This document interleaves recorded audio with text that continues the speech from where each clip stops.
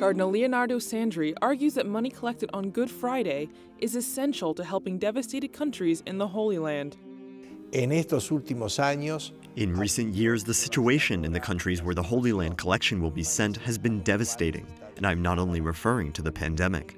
The pandemic led to a decrease in pilgrims and created financial difficulties in maintaining the many historical and religious pilgrimage sites in the Holy Land.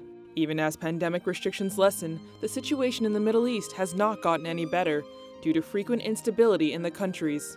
Cardinal Sandri warns that these problems make getting aid to these pilgrimage sites and nearby Christian communities very difficult. corremos el riesgo de We run the encontrar risk of finding ourselves with a Middle East without a Christian presence.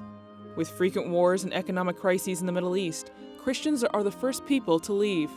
Since they are the vulnerable minority, they are often forced to pack their bags when problems arise.